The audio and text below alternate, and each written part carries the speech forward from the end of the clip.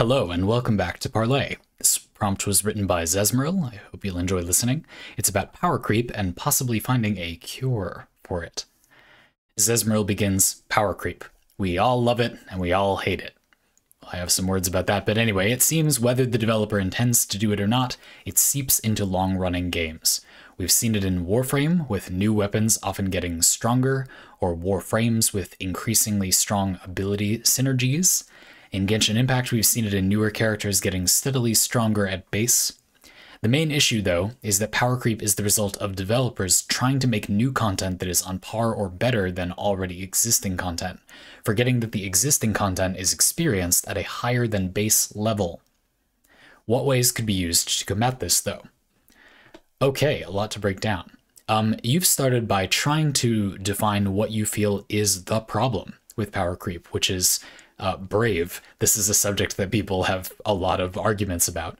I think that's awesome. A lot of Parley propose a very difficult question like this and don't reach for an answer as well, which is perfectly fine, but I think it's cool when you do. Because you did, I'm going to talk about that response first before giving my own, because I think it's good to respond to, it's cool that you suggested, like, where is the power creep coming from? We'll go from there. Just briefly worth talking about the idea of power creep.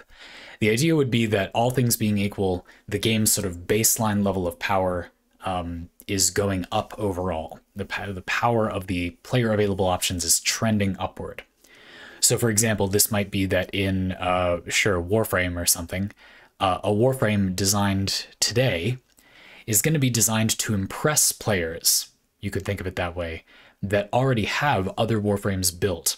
And thus, there's a tendency to make the Warframe end up being more powerful overall, in general, if you average out all their utility, once they're fully built out. Because, you know, you're not going to try them at first fully built out.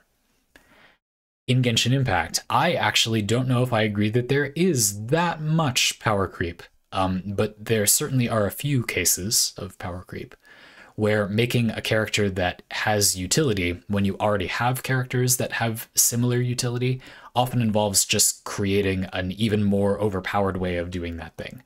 A simple example that comes to mind in Genshin Impact would be Nahida. Genshin Impact has a somewhat recently added element, Dendro, which reacts with other elements a lot. It has a couple of like two-stage reactions. So often when you're reacting with Dendro, you want to apply a lot of elements. Therefore, applying a steady amount of Dendro with very little action from the player can allow you to pull off Dendro-related reactions more easily. It can be a little more demanding if you have to apply Dendro and Hydro to make a bloom, and then apply Pyro to make it blow up. That's maybe not as hard as just making a team with two elements, and you just put them all out there, and the reaction happens. And so, having a unit that inflicts Dendro on enemies in a way that makes it easy to do like several stages of reaction is very powerful. The problem, you might say, is that if units weren't able to do that well enough to begin with, well, then the element wouldn't really fire a lot of the time. It would be very difficult for the element to be any good if the more basic units couldn't apply enough Dendro to sort of do the thing. You could kind of track the power creep a few different ways at this stage. Does that mean they made the Dendro reactions do more damage because the more basic ways to apply Dendro are less reliable? I think maybe so in Genshin Impact. Or maybe they knew they were going to release a more powerful way to apply Dendro. Nahida can just mark enemies, and every few seconds they just get Dendro. If you do a reaction, but you will do a reaction every few seconds if you build a team to do these things. So she's very hands-off, and it lasts for a long time. If there's lots of small enemies, you may need to remark really often, and then she doesn't give you much of a benefit, but neither is she that terrible in those situations. And against a few tankier enemies, she has absurdly long uptime on that effect for like one instant of combat. She just goes, bam, see you later in 30 seconds when those enemies will be dead. Very, very strong. And so The previously made stronger Dendro reactions are a little overpowered when you can apply Dendro so effortlessly, and with so much team support, she gives everyone a lot of elemental mastery, which makes their reactions even stronger. This is a difficult problem to solve, as you point out. It seems like there was sort of a trap the moment that Dendro was developed, if you see what I mean. There was a sort of choice to make. Either things will feel underpowered, and then an overpowered option will be released, but that will be the right power level. Dendro reactions aren't that strong, but we get a powerful enabler for them, so they end up being good. Or they're good to begin with, and therefore they will become overpowered if we add someone who does it better. So as Zezmeril puts it, shall we try to diagnose the situation? You said that the main issue is that power creep is the result of developers trying to make new content that's on par with or better than already existing content, forgetting that the existing content is experienced at a higher than base level. I think what you mean is that when people are playing the game as it's going along, they're using leveled up things. So if you put something in the game that is meant to feel good to players who have fully progressed options, then that thing is going to end up being overpowered once you progress it fully. This is tricky. I think that for example, in Warframe, I would argue this doesn't happen that way exactly. That might not have been what you meant. In Warframe, there really aren't any weapons that feel anything other than terrible at the highest levels of play the game suggests to you before they have mods on them. There aren't like new weapons released that feel super powerful, even completely unmodded, like so that the player will think that they're competitive with the existing options. I would argue that doesn't happen in Warframe. With Warframe abilities, not with weapons, maybe, actually. I could possibly be convinced. There are some Warframe powers lately where the Warframe is really quite good at doing something to enemies without much help.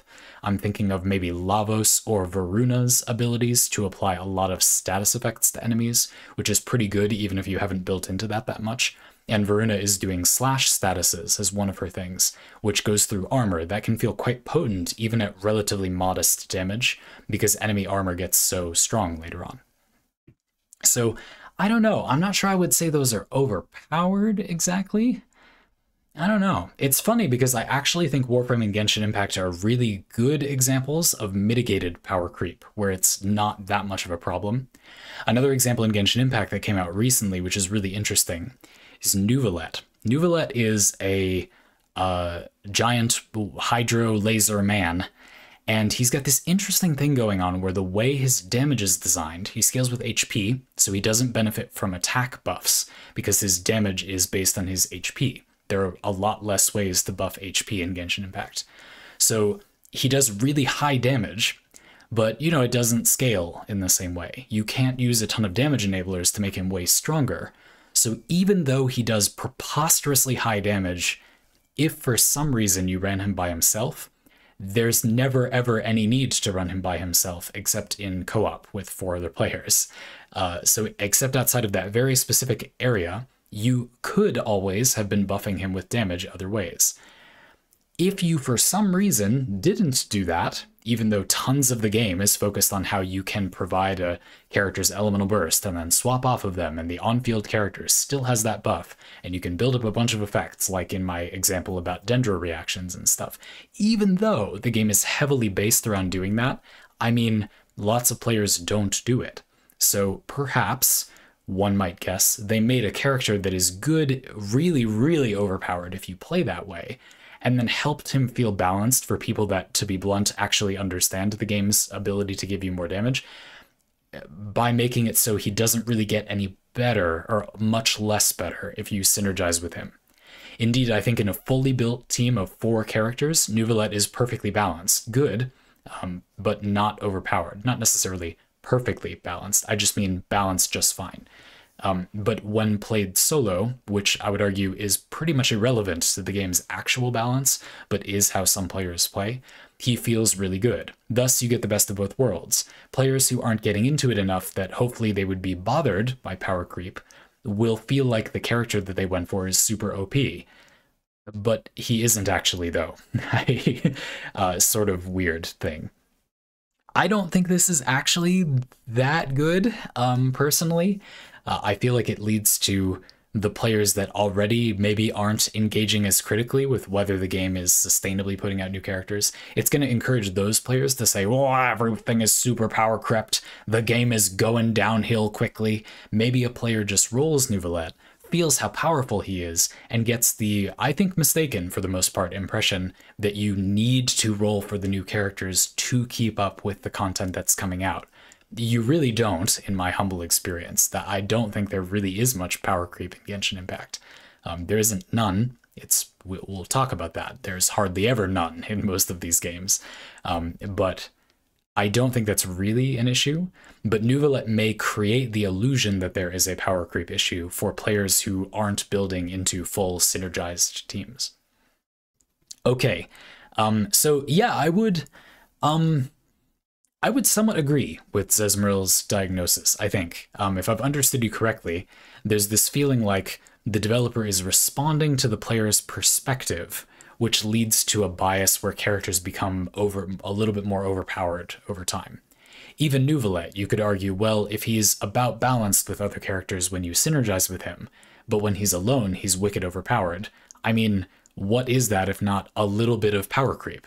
I suppose, even if I'm arguing it doesn't really affect higher levels of play, any part of the game that is really challenging, I don't think it makes that much of a difference.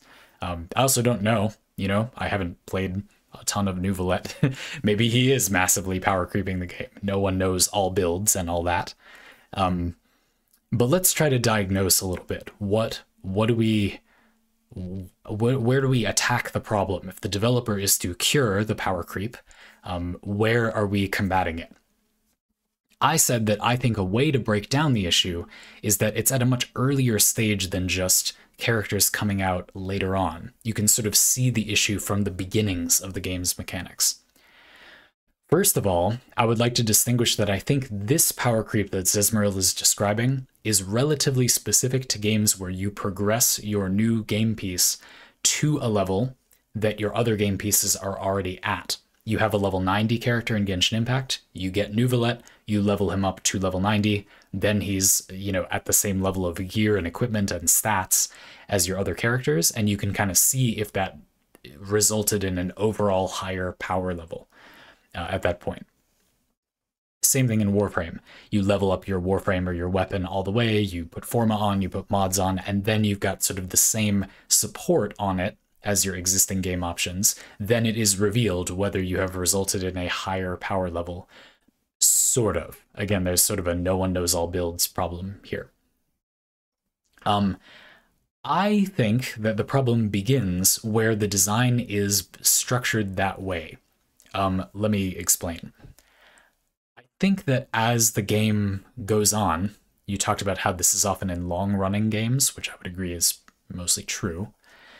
The game is going to explore new design space, and players will have a tendency to either go for the new hotness, which can make it feel like the older things have fallen behind, or stay stuck in their ways, which can make it feel like the new things are just completely different and have kind of left them behind. Weirdly, that might feel like power creep, even though the player is not actually using the new thing. They might feel like they sort of need to get with the times, or they can't keep playing, even if perhaps they can. If by definition the player is not using the new game piece, they do not know if they're losing out by not using it, right? Maybe it is way more powerful. They don't know because they're not using it. And I think people tend to assume that it is more powerful without checking. And that's understandable, though I think it is usually incorrect. I will play my cards here.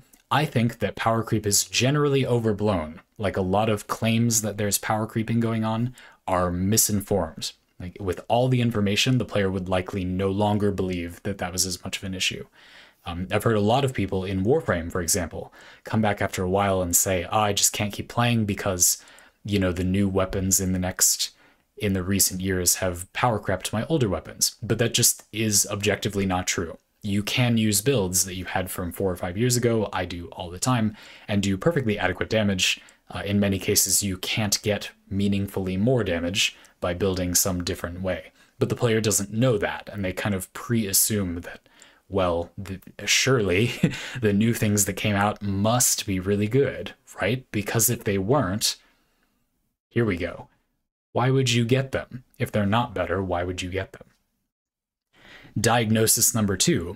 I think that power creep is partially being perceived more than it is present because players have a misconception about the premise of the game's design. The game is a game where you progress your items' levels by leveling them up and putting more mods on them. It feels like a numbers game, but then the actual metagame ends up being that you just get more options, side grades, to the way you're already playing. I think this is true of, you used Warframe and Genshin Impact as an example, so I'll use those. In Warframe, the new Warframes are, in my opinion, not really meaningfully that much stronger than older Warframes. The power level feels, to me, around the same. But the game is framed mostly as if that wouldn't be expected to be the case. It looks like number goes up and you get more effectiveness, and that's not entirely untrue. The game does add in new mods that are just stronger versions of previous mods. Not that often, very seldom, but it has happened before. And I think that makes it a little bit difficult to notice that perhaps these design additions are actually not making the game power crept. They're just additions. They're just new options. The game often displays itself as if it's a game where the new thing would be expected to be more powerful. But in my opinion, it actually often isn't. The game just hasn't done much work to flag that to the player, to make it obvious that this is a different option, not intended to be a more powerful option. Does that make sense? You know, Nuvalet, the existence of this character is a little confused. Again, I think what's going on is they're trying to make characters that feel noticeably more powerful to people who are just going to pay $2,000 to get the character on day one, and they want that new thing to feel powerful, without actually affecting the balance of the game when you achieve the levels of power that are possible building a full team. But as much as that seems kind of clever in a way, it is kind of clever in a way, it's at the same time rather confusing. You see what I mean? And I think it's the same thing in Warframe, you know, making things scale so everything feels viable, while the game also progresses the player's overall power level on their account, is a little bit of double dipping that may be harder for players to follow. You hear people all the time say things like, oh, well, the point is to level up your stuff and get stronger. If you fail at a fight in Dark Souls or whatever, you're meant to practice more, or you're meant to grind more, or you're meant to have a better build, or whatever. And there's an assumption there about what the game is about. It's not about the thing that is an effective approach. It's about some philosophy the player has kind of locked onto at the game's onset. And I think fundamentally that Warframe and Genshin Impact's problem here could be diagnosed as a little bit of double dip, a little bit of double speak, maybe you'd say. The games are not decidedly about progressing your power or sideways progression. They're kind of both, and so it's not easily possible for the player to correctly identify what the game's intent is. Therefore, without thoroughly investigating, which normal people do not have the time to do, you can't possibly know whether the game is power creeping itself or not. Therefore, as I was giving my example before, I think it becomes reasonable to assume that it just is power creeping itself. And it's important to note once again that I don't know it isn't. I don't know it isn't. Maybe it's good to take a brief prelude, a brief interlude, and talk about why this matters. Like, who cares? You know, it's the game's power creeping. What's the big deal? Well, I think for a lot of people, the concern is that the game will leave them behind. So, for example, in Genshin Impact, it's commonly cited how Spiral Abyss, which is kind of the game's challenging, refreshes every so often, dungeon-type content, well, the total effective health of enemies in Spiral Abyss's higher floors has gone up, sort of each update. And so people often use that as a way to demonstrate that the game has been power creeping. The power level is going up because that's been happening. And now I think this is actually pretty complicated. I mean, the player is getting more powerful. in ways that don't have to do specifically with individual units. I've played Genshin Impact and done dailies and leveled up units, spent my resin, which is how you get better gear and stuff. I haven't done the maximum amount of that you can do, but I've done it most days that Genshin Impact has been out. And my account has only just barely stopped progressing in power level. So to some extent, I would argue that since the game's release, the player is, on average, more powerful. It would only have around now become warranted to not make Spiral Abyss harder, to kind of match the power level of a lot of players. The game has more artifact sets available, and new and powerful reactions like Dendro. The player's power has been increasing over those few years. You see what I mean? Now, one problem there is that that doesn't increase every player's power. It only increases players' power if they find where those things make things stronger. Here's a simple example. Fischl has been in the game since release. She summons Oz, which is her crow raven familiar, Raven. And he's basically a lightning bolt turret. He fires electro bolts off the field. Fischl doesn't need to do anything else except summon him and then use her burst to refresh them and go back and forth. Very limited field time, and you get an electro turret.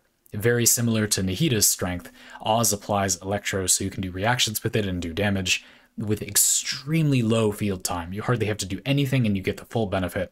And he's got this powerful effect where when you do a reaction related to electro, you get extra damage while he's on the field. It's very, very strong. All that stuff has been available since the game released, but only in the past few months did we get an artifact set that really makes Fischl do meaningfully more damage with the artifact set bonus. Gear in Genshin Impact almost entirely lacked much of any damage bonus for Oz specifically, but we got one recently. It increases elemental skill damage, Oz is her elemental skill, by a lot, like 70%. More if the character stays off the field, which you can easily do with Fischl. So you may have been running, the most on average damage you could get before. I don't know, probably 2-piece for the electro set, so that would be 15% electro damage, and then some elemental mastery or I don't know, maybe attack. This is a very large damage increase for most people's Fischls. If they copied that build to their Fischl, it would be a very big upgrade over whatever they had. They would expect napkin mathing it maybe a 30+% damage increase on a character that's already really powerful and very heavily uses that damage. But they might not actually get that artifact set. They might not know that. It might not occur to them to put that new artifact set on Fischl. That artifact set might come out and they might not think, well, what character is very elemental skill focused? I mean, another piece of confusion is that Fischl refreshes Oz's duration on the field with her burst, and that puts her elemental skill back on the field, but what you do is use her elemental burst half of the time. I would understand if a player didn't know that that still counted as her elemental skill when Oz is deployed that way. It does, but I would be understandable to be confused about that. You see what I mean? Just a little example to illustrate that even though the player's power level is increasing, that doesn't necessarily mean that every or most players' power levels are increasing. For me, the difficulty curve in Spiral Abyss has felt quite even, actually. So I wonder if maybe they, perhaps misguidedly, balance Spiral Abyss assuming the most involved players. You know what I mean? I don't know if I'm the most involved player, but I would be in the upper percentile of that if the game offers you a tool to make an existing character stronger about 90% of the time or something. I probably have noticed that and I'm using it. And so any power the developers have given the player, I have most of it at my disposal over the years. And I do think I have nearly all of the game's premier damage engines on my account. If there's a powerful way the developers have let the player do damage, I think I possess most of those currently. The Raiden Shogun, all the attack damage buffers, Kazuha, almost all of the elemental mastery buffing, Nahida, Hu Tao, Zhongli recently.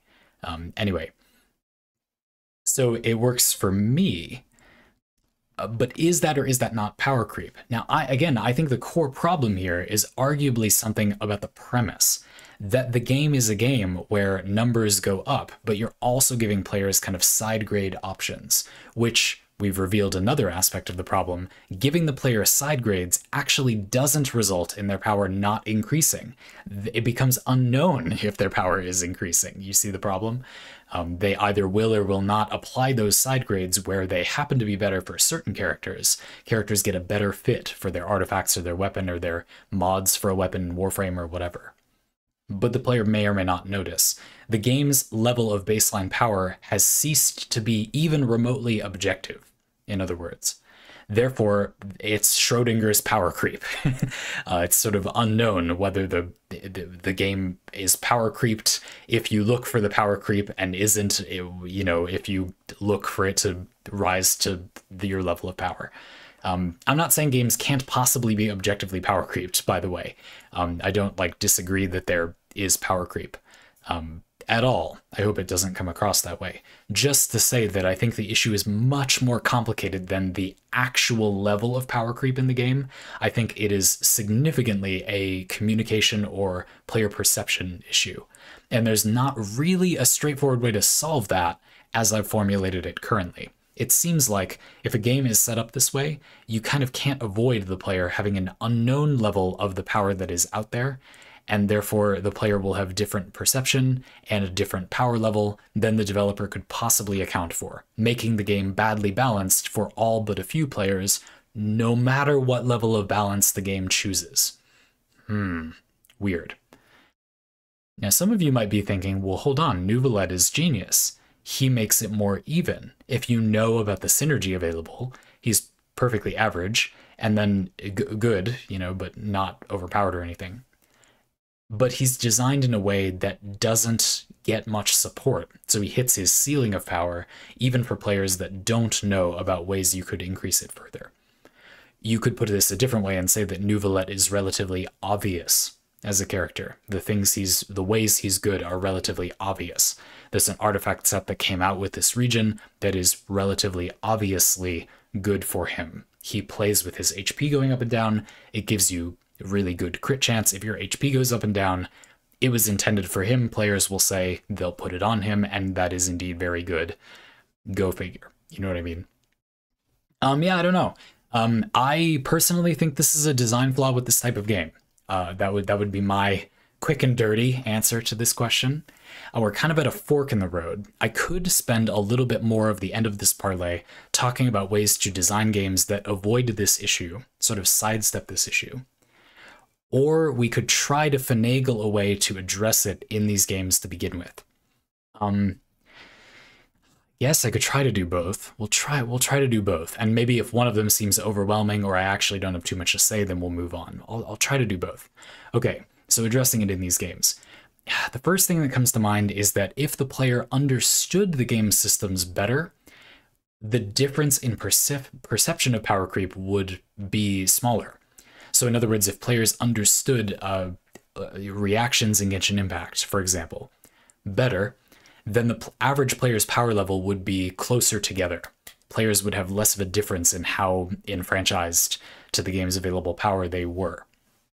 Genshin Impact doesn't do an amazing job of making this clear. There is a dungeon early on that has all these little tutorials for reactions, but the idea that almost all of the game's damage hinges on elemental reactions, except for a few very corner case examples, isn't often as clear to people. And nearly all of the times that I've been asked or seen someone ask for advice on a build in Genshin Impact, they seemed to be ignorant of the very idea that reactions were most of the available ways to do damage.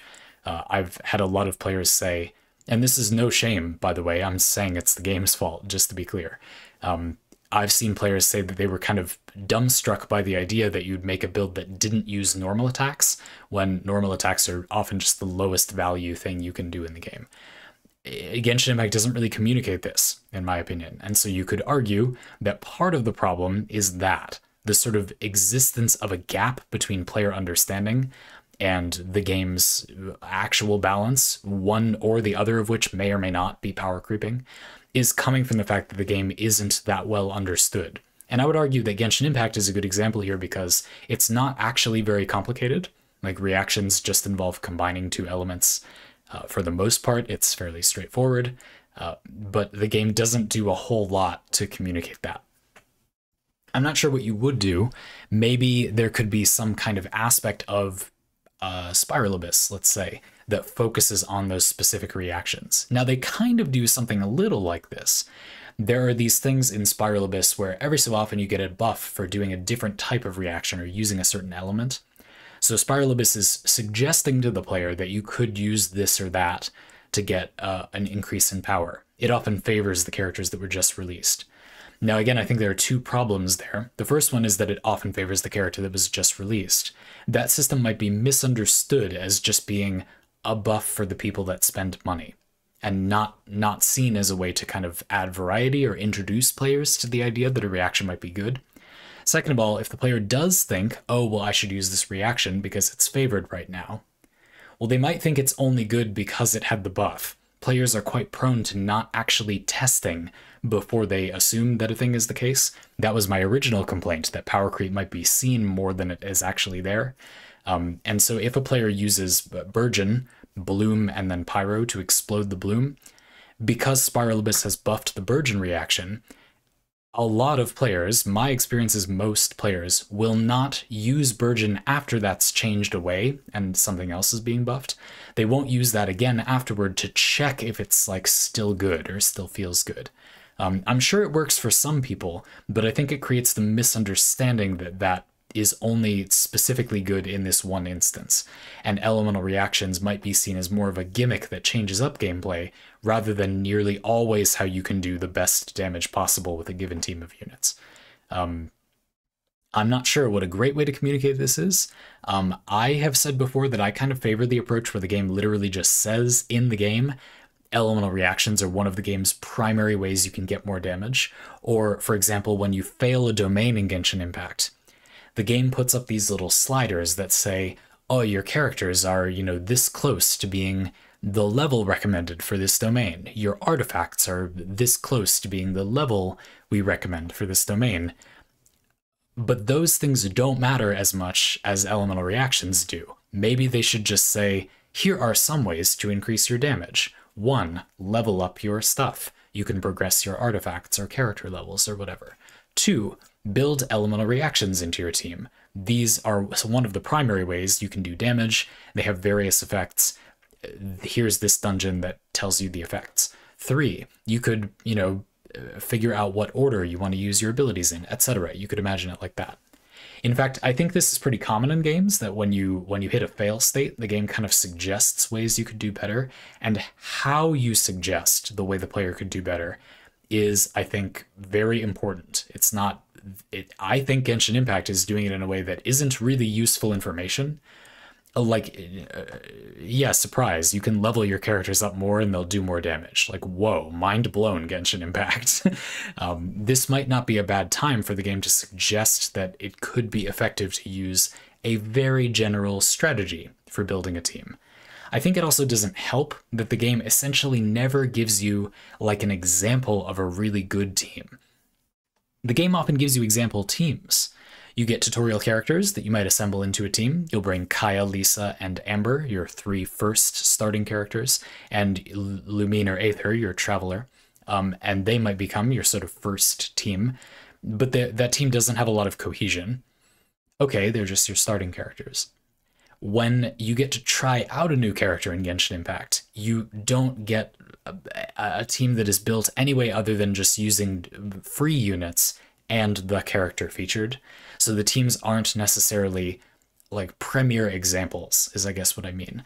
I don't think that's such a bad idea. Finding a way to demonstrate to the player a way you think would be effective to play can be fun. It can just as easily lead to players only playing that way.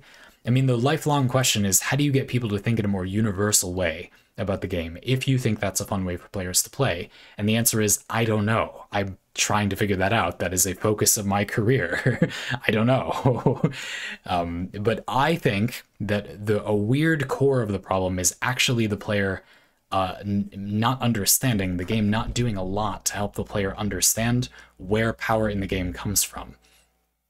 That doesn't address games that actually have a lot of power creep, mind you.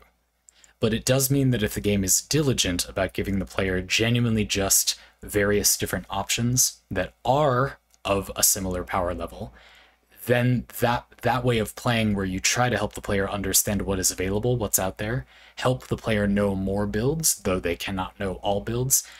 If you avoid power creep, that will help the player not think it's there. But actually preventing power creep, I don't know, I guess I'm tempted to say I don't think it's that hard, which is where we're going to briefly get into engineering your game to not have power creep to begin with. Here's one example. You could have your game be structured in such a way where you can easily numerically define the level of something's power. For example, in Warframe, I think it's a lot easier to do this than it is in Genshin Impact. There aren't all that many combinations of effects in Warframe that do very variable and subjective damage. Generally, if you build a weapon with all of the mods that give you the most damage, and in the most different ways, that is the most damage the weapon can get. That is, you can kind of eliminate the no one knows all builds problem. You can relatively easily estimate about the maximum damage for the weapon, and then just use it against a tanky enemy and see how quickly it kills the enemy. It should be easy enough to then math out, well, if it's a way different time to kill than other weapons, maybe this is a little too strong. In the first place, because mods in Warframe just multiply a weapon's base stats, it's easy enough to just make sure those are similar to existing weapons. In theory, I would argue it is kind of easy to keep things relatively balanced in that way. There are still some problems. For example, if you're a player that doesn't understand the armor mechanics, going back to my point from before, then Varuna's slash attack with her 4th ability where she dives at enemies and does a slash status, well, that goes through armor, and if you didn't already know that there's like 5 different ways to counter armor, that would be disproportionately powerful feeling to you, even if the developers math it out and determine that like it is pretty balanced, all things considered, because you, the player, do not know that there are other ways to counter armor, and this one is easier, bringing us to part 2 of engineering games around not having power creep. Finding a way to address the idea that some ways of playing are easier than others. For some players, it's quite distracting if one method is just as effective as another, but it's just less steps, or they perceive it as less steps. It feels like inconceivable that there is a good reason why you would do something else. I think that this is actually possibly fairly easy to counter as well, but it's subjective what easy is, if you see what I mean. Is Varuna's slash thing easy because you hit one button to perform the attack and it locks onto the enemy? But it might give you this sort of lurching sensation, and if you don't have the energy, you can't do it, and you have to specifically target the enemy. And if you did an area of effect weapon, it would hit more targets at once. What is less steps, really, you could argue? I don't know. I mean, I feel like one problem here that's coming up is that having the game be so focused on just success rather than fun appears to be what is distracting the player to focus on, you know, what gains you this tiny little benefit. Maybe it isn't as fun for the player to be distracted by that. It's hard to say. That's subjective. But really, I think the nuclear option here is making a game that only temporarily presents a powerful state. That is, a game that kind of resets. Roguelikes are maybe the most reductive and dismissive answer I could have given at the beginning of this parlay. Games which make you make a build, but which inherently reset that build. And so no matter how powerful the player gets, well, it's temporary. You could go even further. Maybe the player builds things up in their power level, only to use them in a glorious blaze of destruction, which destroys that weapon, let's say. All of the weapons in the game are destructible, disposable. You can't reload your guns. You fire them out, they are empty, and you must build another. Now, this would cause an amount of build making that I think a lot of players would not find desirable, but I'm just saying that you certainly would avoid power creep because the player never acquires any level of power temporarily. You could therefore balance things to feel very overpowered almost all the time, and inherently you just can't use the same one all the time. You could design a game that way. Again, I think there's a question of whether the player will be bothered by the need to find new things all the time, but roguelikes streamline this by creating an experience that results in you having a build without you really needing to design or think up a build. You can play a lot of Risk of Rain 2, and you will end up with a very big, involved, powerful build with various different qualities and attributes without having imagined or designed or come up with one. It will just kind of happen as you go about the game. I think this is why these games are so popular. In my opinion, there is a bit of a flaw here where those games aren't doing a whole lot with when you don't do that well in a run. Ideally, it would be interesting to have a run end early. It's harder early, maybe you would think. But I think a lot of these games are not very fun until you get to a sort of medium point in the run. Like, I think Risk of Rain 2 is maybe balanced fairly well across different moments in the run. The beginning, the middle, and maybe toward the end of a lot of runs are fairly balanced, but I don't think the beginning of a run is very fun. That's at least my opinion. Like, you can't do much, just generally. That would be my simplest way to explain it. It can feel a little slow to start. So I don't think that's an ideal solution. It feels kind of like an eat your vegetables piece of design where the player is meant to be patient and kind of wait out getting their reward of being powerful. I don't know. But I do think that these games seem to have hit on a successful idea where the player isn't as fixated on every single thing they do being the perfect choice. They're kind of saved from that in some way. I don't know. Again, it's tricky because we spend a lot of time talking about people who really like making their own choices, and many of you and I, a lot of you listening, and certainly I, we've kind of gotten this concern out of our way on our own. As long as the game's power creep is under control enough that I can use other options, I've sort of decided for myself, or learned myself, just how futile and how much less fun, for me anyway, it is to use something that is a little more powerful. I'm much more willing to take a little hit in effectiveness and use the thing I like, safe in the knowledge that if the game is at all well balanced, that must be viable. That will be viable. The game is either going to quickly become unplayable and despised by a lot of people, or it will be okay to take a small hit in effectiveness. I don't know. This is an interesting one. If I were to do this parlay again, I might have considered giving my own examples of power creep in games, and I do have them in theory. A game I would talk about, were we to talk about this subject more, would be Arknights. I think Arknights is an interesting example where it's tricky because the game is quite committed to giving every unit, many units, different niches, which sounds like it would be really good to counter power creep. Units might have different overall power levels, but most of them have a thing that essentially only they do. There's a conceivable niche essentially only they hold.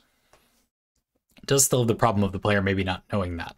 But anyway, and I guess the problem is that at the moment in Arknights, a lot of new characters are being added to the game, which are, in terms of raw total power, much higher power level than existing units. Getting them on your account has a much bigger impact on your account's overall power, arguably, than existing units did. But I wouldn't argue that they violated that rule. They still do things where there's plenty of reasons you wouldn't want that. They're the only game in town for the thing they're good at, like a lot of other units are. So there's still plenty of merit to using lots of other options, but their power level is still higher. It's kind of a weird issue. The game has kind of solved power creep in the sense that there are good reasons to use a variety of utility options. Utility is good enough that raw power is just less relevant. That's another response I could give to what you do about power creep. But then the weird thing that's happened in Arknights is that although they've kind of solved that issue, we're then seeing, perhaps because the game feels it's sort of solved for power creep, ludicrously powerful units, so strong that they almost feel like they break the solution that was already put in place. Were we to talk about this further, I think I would then move on to that example. I think the thing about Warframe and Genshin Impact is that they're great examples in that the community says there's a lot of power creep, but upon further inspection, I really don't agree. I think it is very arguable that there isn't, and the underlying problem is player perception of power creep. I'm not saying that isn't an issue, or that you're wrong to have brought them up as an example. That's maybe the more common problem. But we could talk about a game where I would argue there is a sort of objective power creep, even though it maybe doesn't feel it's the opposite. It maybe doesn't feel like it's that power creepy, though plenty of players playing Arknights say that it does. But it sort of is in an objectifiable way. Yeah, this is a really interesting subject. There's a lot of different ways you can view power creep and manage games to avoid it or address it in some way. This is kind of a specter that hangs over a lot of games. A way to think about it is that if the player is going to ruin their own fun, they often will. You need to be planning to save the player from themselves. It's not enough to just hope they will play in a fun way. You need to make it optimal to play in a fun way. If there's a way to play that is more effective but is less fun, the player will often choose the less fun way, the more effective way. And I personally think that you are not really doing a game design if you don't do something about that. All the way back to World of Warcraft, which added the rested system. You want to binge our game? Well, if you don't, we'll reward you by giving you double experience for up to a whole level or two if you take a break for a little while. If you play the game at a more manageable pace, we'll reward you by giving you much more efficient leveling. It's better for you. It's the most effective way to level, to play a reasonable amount at a time instead of all at once as fast as you can. Well, of course, if you want to get to the highest level absolutely as fast as possible and you have the time, you'll argue that it's more efficient to do it that way, I suppose. But you get the point. The game at least made an effort to balance out that effect, which certainly worked for me when I was younger. I didn't feel like I was missing out with my friends who would just play all day, sick at home from school, because when I got back, I leveled up twice as fast and caught up pretty quickly. Not so bad.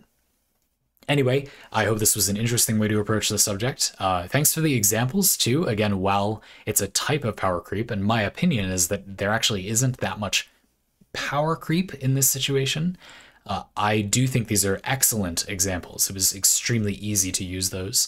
And the idea that you gave your own diagnosis of where the power creep is coming from, also really useful. Thank you for the great examples.